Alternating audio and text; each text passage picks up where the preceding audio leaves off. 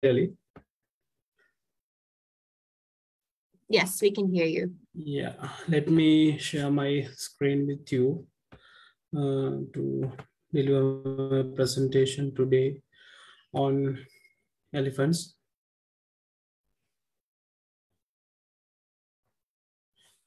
Hope you can see my screen now. Yes, we can see a screen. Yeah, thank you very much for inviting me for this interesting discussion today. And thank you very much for using those kind words to introduce me. Let me start my presentation.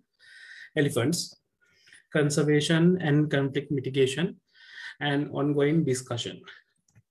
I would like to divide my presentation into the following aspects: elephants in Africa and Asia, elephants in Sri Lanka, their distribution, social structure, elephants are key stone species, and human-elephant conflict, mitigation strategies, elephant smuggling, finally, what we can do to conserve elephants.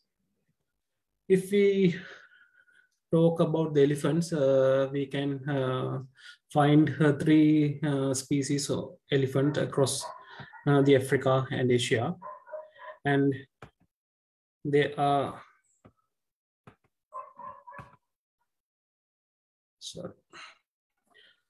actually, elephants are the largest terrestrial animals and the largest herbivores on Earth, limited to three species, as I mentioned earlier. When it comes to the African savanna forests, African savanna elephants are there. They are called Loxodonta africana.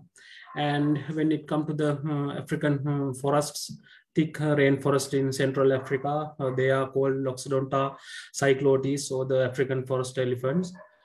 And when it comes to the Asian region, we can find Elephas maximus, or the Asian elephants, and they are threatened with global extinction. When we talk about the savanna elephants and the Asian elephants, they are listed as endangered species in European Red List. And when it comes to the forest elephants in Africa, they are critically endangered.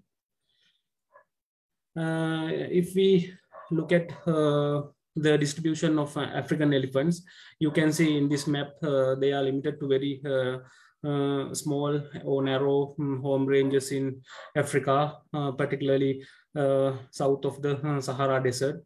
They live in 37 countries south of the Sahara Desert. And African forest elephants live in dense forest, rainforest of West and Central Africa.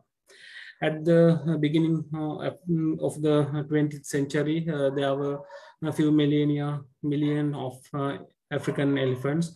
But unfortunately, today we have about 450,000 elephants across these 37 countries in Africa. When it comes to Asia, as we already mentioned, Elephas maximus are there. They are divided into 4 subspecies called Elephas maximus indicus. They live in India.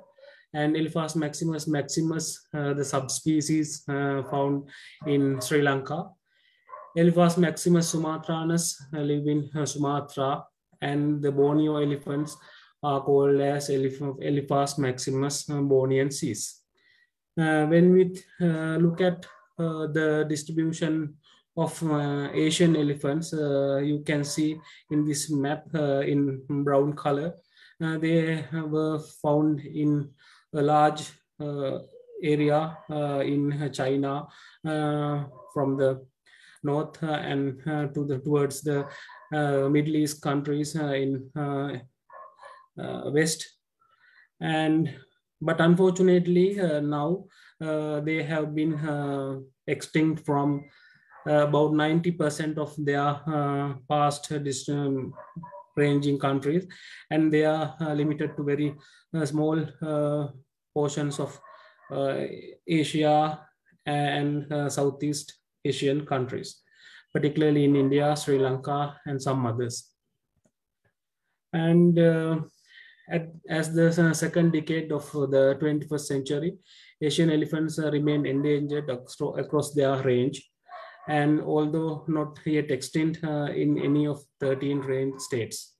In 5 countries, Bangladesh, Bhutan, China, Nepal, and Vietnam, the number of wild elephants in the entire country is less than 200 individuals. In another 3 countries, Cambodia, Laos, and Thailand, it is less than 1,000 individuals.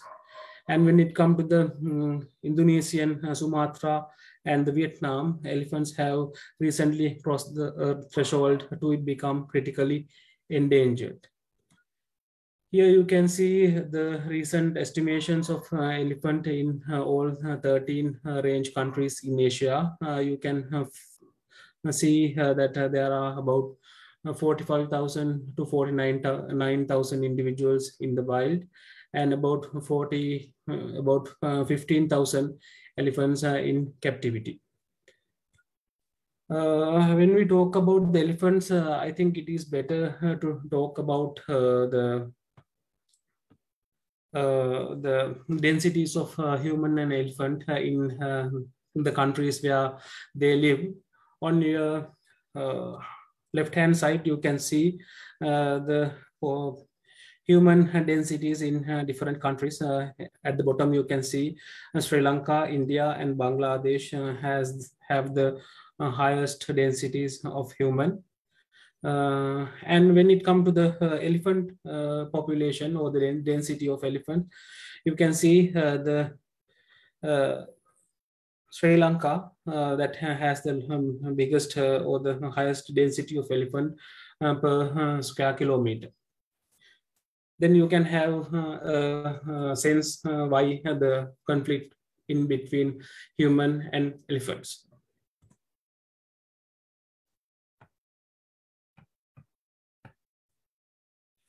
When we talk about Sri Lankan elephants, we have a long-lasting association or the relationship between elephants. When we talk about the elephants in Sri Lanka, this moonstone play a very important role. This is found in Ampara district, we called Magulmaha Vihare in Lahugala area. This is belong to Anuradhapura era, and when we look at it closely, here you can see a man behind the elephant. It shows the close relationship or the association between elephants and human in the historic period. When we talk about the distribution of elephant in Sri Lanka, elephants are found over almost the entire dry zone in an area of approximately 60% of the island. And we have conducted a survey by the Department of Wildlife Conservation in 2011. And we found about 6,000 elephants in our country at that time. That amount or that number is more or less similar to the individuals live in the country today as well. The major threat to elephant in Sri Lanka is habitat loss and fragmentation through conversion of settlements and permanent cultivations. We will discuss these things in detail later. And Sri Lanka have a very close association with elephants that extend back millennia. Elephants motifs have been widely used in Sri Lanka art since ancient time. In ancient history, captive elephants are heavily utilized for labor, war, and religious and cultural activities. You know now the SLA festival or the Candy Perahera season is now. Then you know it is elephants are playing a key role in that Perahera and these cultural festivals as well. Elephants hold a central position in the country's two main religions, Buddhism and Hinduism, as well as in Sri Lankan culture. The elephant is considered as a symbol of physical and mental strength, intelligence, responsibility, good luck, and prosperity. But unfortunately, most of the people in our country now, they are considered as enemies or the pests. Here, the distribution of elephant in Sri Lanka, Dr. Prithviraj Pranandu and the team have conducted a survey about the distribution of elephants in 2015, and they have published it in 2019. Here on your left-hand side, you can see the elephant distribution in our small island in 1960s. They lived in entire dry zone and some areas of the wet zone as well. And when come to the 2015, they live almost all the areas. They have inhibited it in 1960s, but in some parts they have been extinct from certain areas. Yeah, this you can see there are two colors. The blue color area represents the areas where herds and the males are found, and the light color squares represent where the male elephants are. We can found only the male elephants. And when we talk about the social structure of elephants, it is quite interesting to know. There are two types, herds and the individual bulls. Here you can see a herd of elephants drinking water in a reservoir in somewhere in dry zone. They are consist of females and babies or the childrens. Actually, elephants' social structure is quite different from ours. In our families, we have fathers and mothers and children, but unfortunately, or not actually the unfortunate, it's the social structure and nature gives them that they the herds lead by females, not males. Then there's no dominant role to play in the elephant herd to a father or bull elephants. Most of the female elephants like grandmothers, aunts, and sisters like mothers are there in a elephant group or elephant herd with the children. When it comes to the children, both males, boys and girls, or males and females are there. But when the males come into the puberty, they leave the herd and become isolated, and they live with alone as bull elephants. We called in Sinhalese, we called Tani Alia. And sometimes they create small male groups, peer groups, and that is how they live in the forest. And if we talk about the importance of elephant, we know elephants are a keystone species. They play a vital role in forest regeneration and structural maintenance by affecting a broad variety of ecological processes. Other than earning money through the tourism activities in Sri Lanka, as you already know, a lot of tourists from the foreign countries are visiting Sri Lanka to see the elephants in the wild. And therefore, it's a greater foreign income, greater way of foreign income generation. Other than that, they are very important in the maintenance or the balance of the ecosystems where they live. When compared with other pachyderms, mesoherbivores, omnivores, and carnivores, elephants have huge impacts on trophic processes such as actually, if we talk about trophic processes such as grazing, browsing, and frugivory, and transport processes such as seeds and nutrient transportation. And when we talk about habitat architectural processes, they are used to path opening and plant form. And when we talk about the bioperturbation processes, willow formation, soil movement through dust bathing, digging, hoof actions, and geopeggy, and other processes such as litter production and germination facilitation is there. And but unfortunately, we know that a number of elephants are dying every year due to the human-elephant conflict. And on the other hand, unfortunately, poor villages in the rural areas in our country, particularly in dry zone, are killed by the elephants, because most areas that form elephant habitats or range within the country are close to or adjacent human settlements. There is often conflict between animals migrating or foraging for food and local people. The search of effective measures to deal with human-elephant conflict is one of the most significant challenge for elephant management and human-elephant conflict in our country.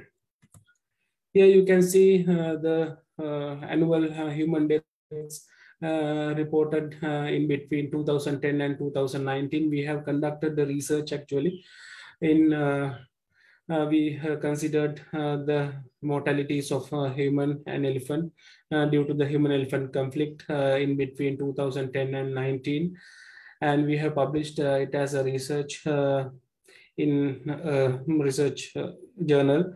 I'll share the link with you later, then you can read it if you are interested.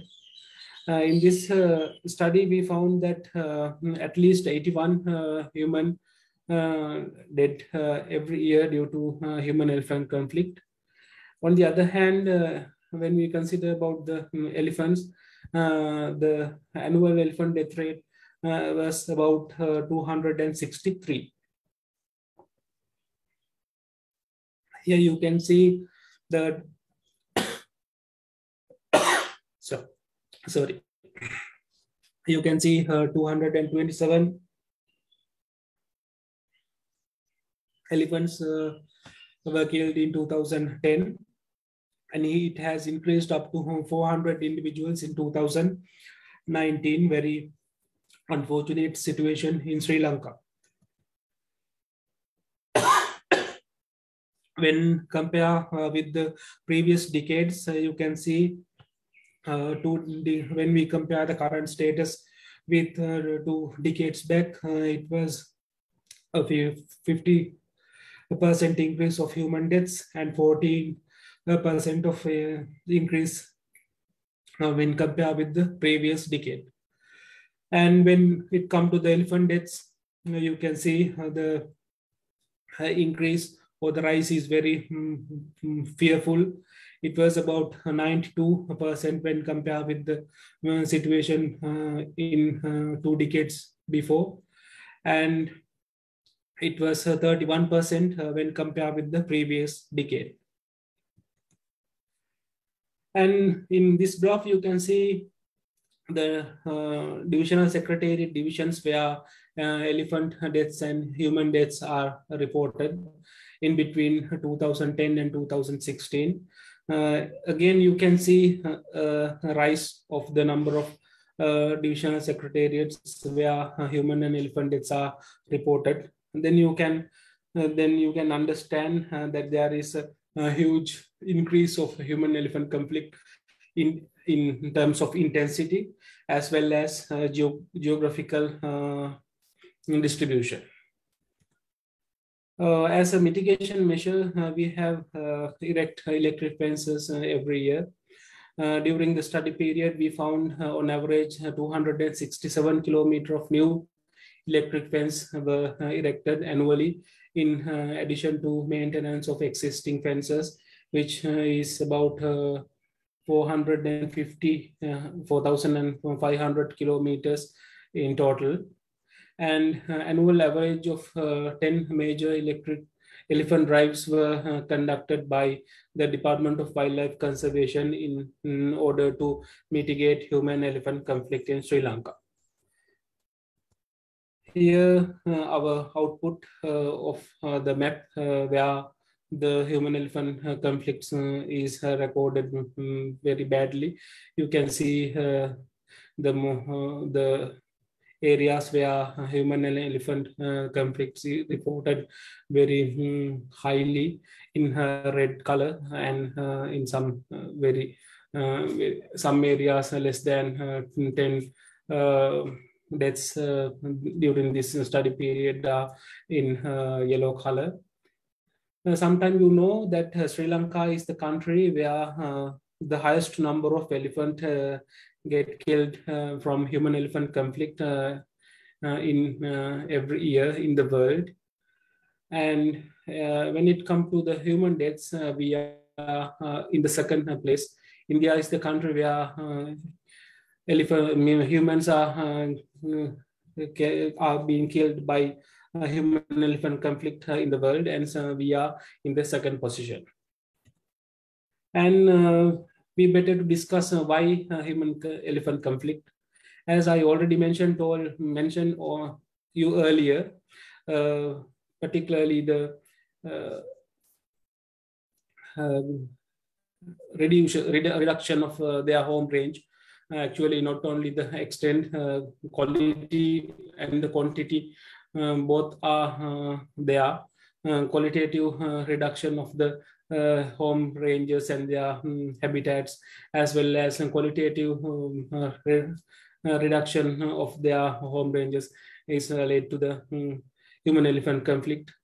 Particularly, we use these elephant home ranges for the cultivations and human settlements and various development activities as well. Here you can see a few photographs where banana cultivations and mining of soil and granite. And here you can see a reservoir bed illegally captured by the people in the northwestern province. You know that most of the elephant depending on the grass grown in this kind of reservoir beds in dry seasons. You know, hundreds of elephants are gathering in Area National Park in dry season to consume the lush green grass grown in this kind of reservoir beds. But unfortunately, when we go to the northwestern province, people use this kind of reservoir beds for their cultivation, and elephants do not have access to the grasses as well and the water as well. And the dense forest where elephants live are also bulldozed and burned for the cultivations and development activities. Most of the cases, they are long-term agricultural ventures. And these kind of things are affected to the elephant population in our country, particularly elephant conservation and human-elephant conflict mitigation. Then we will go through the mitigation strategies what we have used during the previous decades, and we will discuss what are the pros and cons of these mitigation measures. Here you can see a map on your right-hand side. It is the map proposed by an expert committee in 1959 to mitigate human-elephant conflict in Sri Lanka and conserve elephants. They plan to drive the elephants from different areas to these blue color temporary corridors to the network of protected areas linked with the permanent corridors. You can see Vilpattu National Park and Yala National Park, like national parks are there in area likewise. Then we plan to confine the elephants living across the dry zone to this very small portion of their habitats into 1959. But with the latest research findings, we know that elephants love very much to their home ranges, and we can't evacuate, or we can't remove them from their home ranges. If we try to do that, it is badly affect to the elephant conservation and human elephant conflict as well.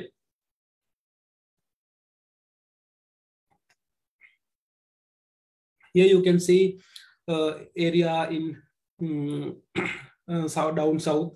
You can imagine where is this. This is actually in Hambantota area. Here you can see the Mattala airport in red color. And here the dots are represented by the herds, female herds actually.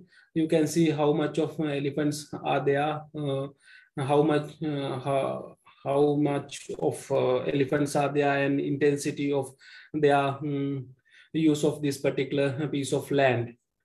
And unfortunately, with the development activities in this particular area for the construction of airport and other infrastructure development, we have driven these elephants in number about 300, more than 300 elephants have been driven to the nearest national park called Lunugambehara National Park. Here you can see this large number of elephants have been driven to the Lunugambehara National Park. Here on your right side, Lunugambehara National Park is there. On your left side, this is the area where that elephants were inhabited previously, and this is the area where they live. This is the national park, Lunugambehara National Park, that we are talking about. Here you can see hundreds of wildlife officers were happy after the finish of the months and months of drive, and they have used this kind of huge vehicles and guns, fire and noises as well. But after years of this elephant drive, here you can see the elephants driven to the Lunugambehara National Park. Here, actually, Lunugambehara National Park is quite a big national park in our country. But the elephants driven to the national park were there in very small area inside the national park. On the side, they have entered to the national park. We thought that they will explore further towards the inside of the national park and find new areas for their living, but unfortunately it was not happened.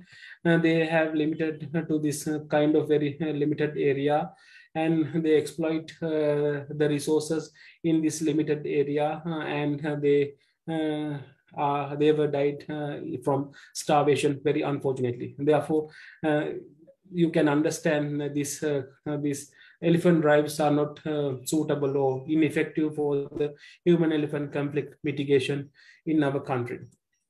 Here is another example. We know that we use this kind of elephant drives for the mitigation, in terms of mitigation of human-elephant conflict. But unfortunately, herds consist of females and children are subjected to this kind of drives. Here you can see in September there was a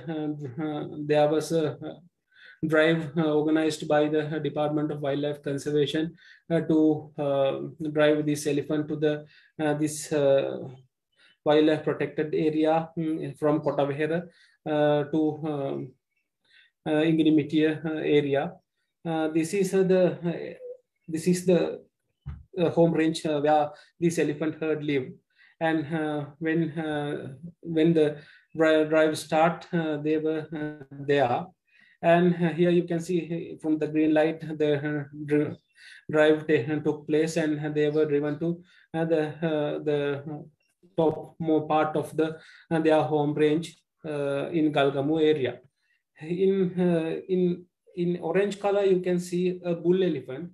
Mainly, they are the 100% of the human elephant conflict are due to the male elephants. Here you can see a male with that herd.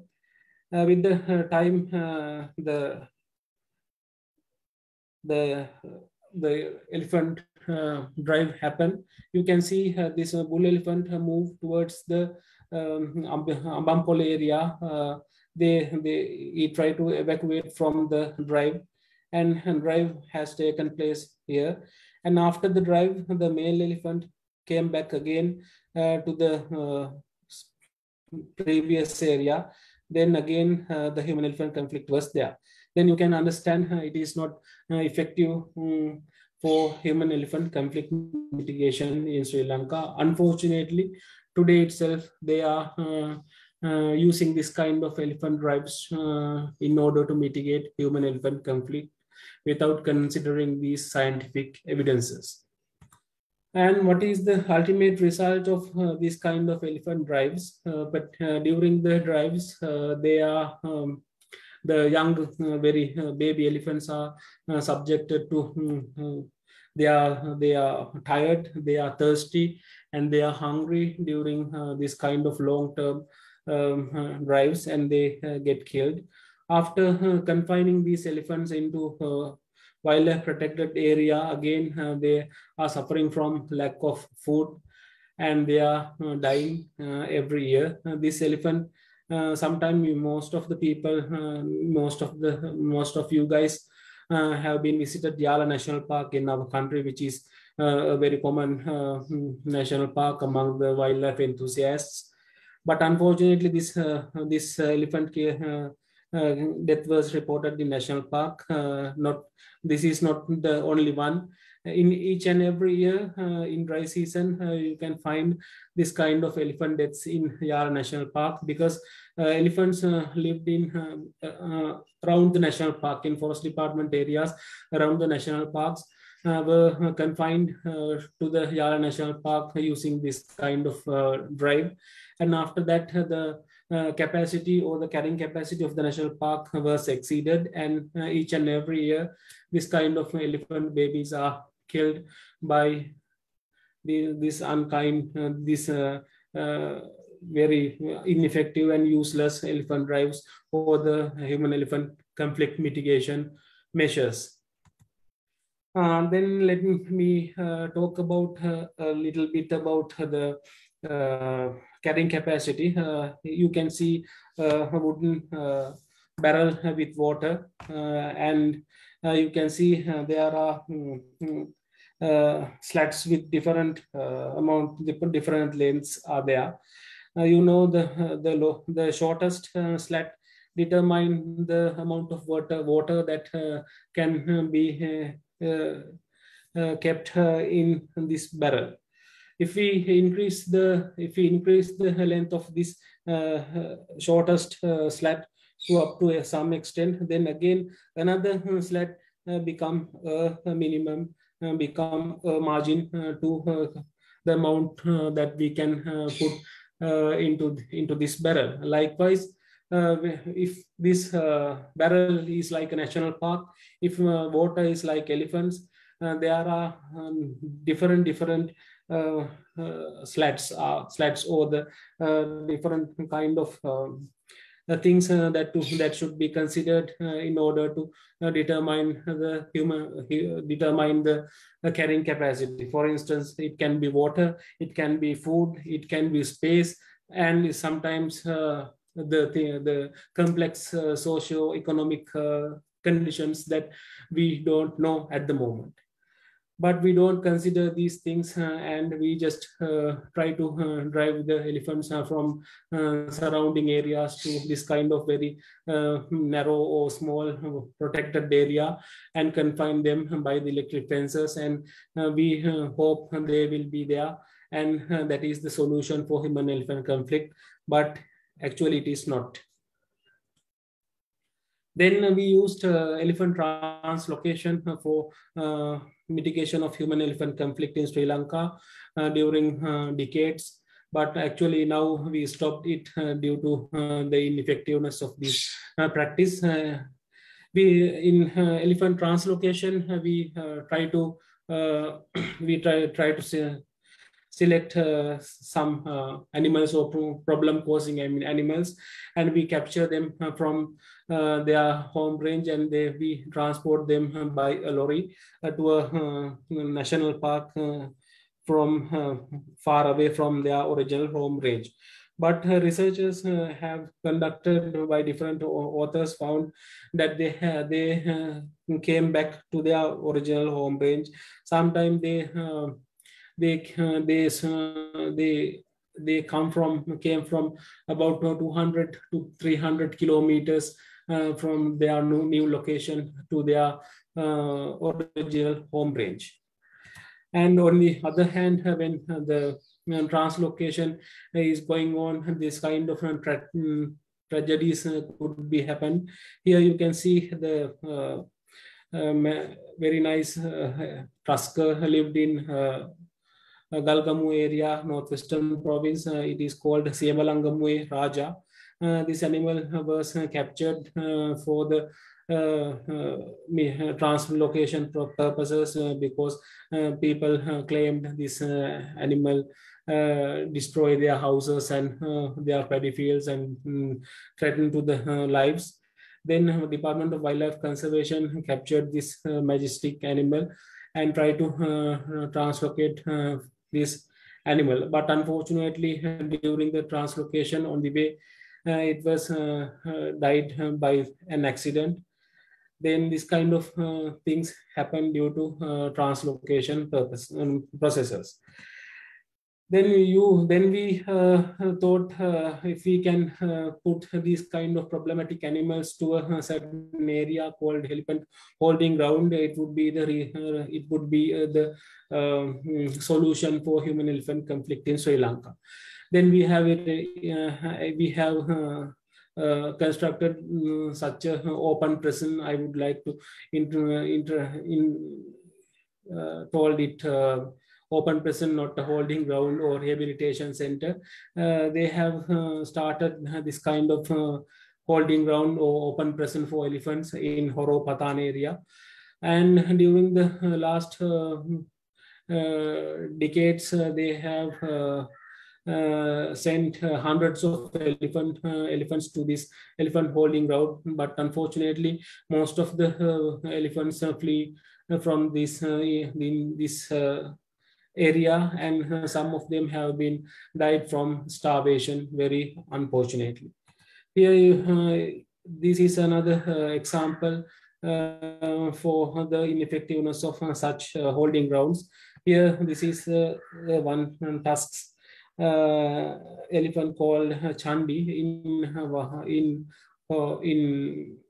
Galgamu area, and it was transported to the Nunugam Horopatan holding ground, and after some time it has come back to his original home range in Galgamu area. Here you can see how this animal came back to his his home range within very short period of time. And finally, the Department of Audit of the government, they have published a report about the ineffectiveness of the Horopatan elephant holding ground. It clearly mentioned that this kind of holding grounds are useless in terms of human-elephant conflict mitigation as well as elephant conservation. Here you can see another tusker kept at the Horopatan holding ground called Kalladi Dalakota. It was unfortunately it was died recently due to starvation inside this Horopatana elephant holding ground. And finally, electric fences are also actually it is the most common human elephant conflict mitigation measure used in Sri Lanka. We erect electric fence to control or to control the elephants to coming to the developed areas by the human. But unfortunately, you can see this electric fence. Elephants are in the either sides of the fence. If this electric fence is effective, the elephants should be one side of the electric fence, and human should be another side of the electric fence. Unfortunately, you can see in either sides elephants are there. Here you can see in a satellite image how this kind of electric fences are ineffective. Most of the cases in Sri Lanka, we try to confine elephants to the wildlife protected area using this kind of electric fences. And it is not practical. Here you can see elephant, these red dots and blue dots are represented by herds, these green dots as well. Here the elephant herd outside the protected area can't come into the protected area due to this electric fence. Then it is not good for elephant conservation and in terms of human-elephant conflict as well. But here you can see some green dots represented by bull elephant. It can go. It is the electric fence don't create any barrier. This bull elephant, they can roam in either side of the electric fence without any hesitation. Therefore, you can see there's no use of this kind of electric fences for the human-elephant conflict mitigation. And here you can see the typical structure of electric fences used nowadays. We have wildlife protected areas there. Then elephants are there, and we try to erect electric fences along the boundaries of wildlife protected areas. But outside the wildlife protected areas, you can find some forest areas. Sometimes they are belong to forest department. Elephants are there also.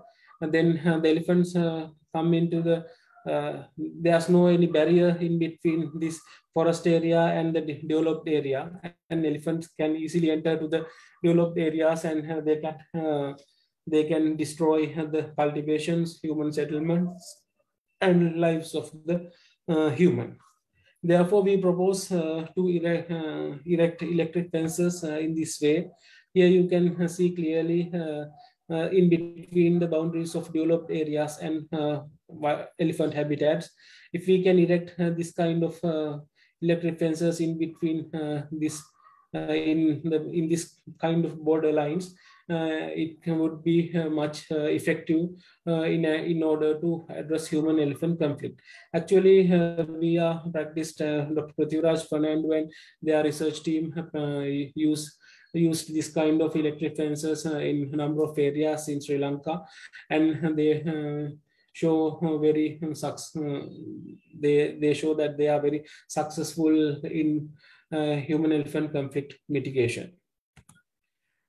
And finally, we in 2020, a team of eminent researchers and department heads related to the human-elephant conflict sat on a table, sat around a table, and found they have prepared a national action plan for the mitigation of human-elephant conflict in Sri Lanka, and it was submitted to the President, His Excellency President, in December 2020. It create good pathways. It is good, actually, a very nice action plan in terms of mitigation of human-elephant conflict. But unfortunately, it was not implemented to date. If we can demand to implement this national action plan, it would be better. It would be better in order to reduce human deaths as well as elephant deaths in our country, and reduce the human-elephant conflict in our country. Then I'll wish to talk a little bit about elephant smuggling in Sri Lanka as well. Here you can see very baby elephants, very tiny, very poor baby elephants in Sri Lanka are being smuggled by very organized smuggling rackets in our country, organized with politicians and sometimes religious leaders, sometimes businessmen, like vice different strong and powerful figures in the country. They are organized very well in order to smuggle elephant from the wild. Most of the cases, these kind of elephants are smuggled by killing their mothers, and it is we can't accept on any reason this kind of very brutal smuggling incidents in our country. But there are in our study published into last year, we found about 55 cases of elephant smuggling incidents in Sri Lanka. But unfortunately, no one was. There was no legislation or the legal, or there was no one was punished to date for this smuggling issues. Here you can see the distribution of smuggling elephants. Where here you can see most of the elephants or these baby elephants were captured from Colombo and suburbs, where elephants are actually they do not live there. And here are the areas where elephants live actually. You can see these smuggling rackets capture these kind of elephants from their home ranges, and they transport these elephants to the Colombo and suburbs. And this is actually a lucrative business to date, without any hesitation by people enforcing law, or the no challenge. There's no challenge to this kind of smuggling rackets in our country. It is very pathetic situation actually. When we go through their registration documents, you can see according to the registration documents, their ages are in white columns.